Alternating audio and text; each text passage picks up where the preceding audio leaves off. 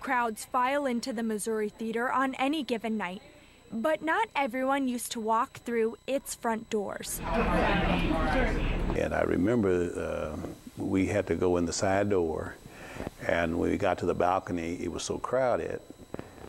We sat into the balcony all the way to the back. Reverend Raymond Hayes remembers standing in the rain and the cold, waiting to get in while the white theater goers stood inside. We knew it was not fair, and we would complain about it, but what can you do, Now there's a plaque outside the theater's side door in memory of those days. It's easy to pass by without even noticing, and no one seems to know how this plaque got here in the first place. I don't really know the history of the plaque itself. I really don't.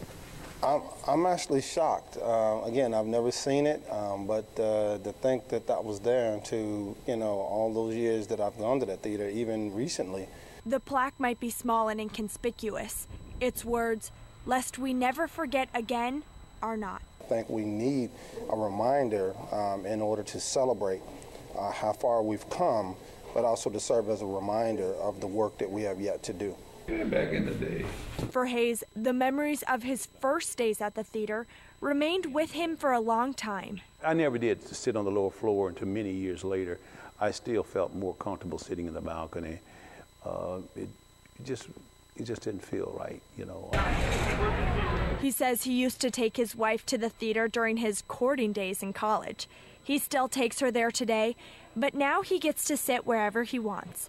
Emily Allen, KOMU 8 News, Columbia.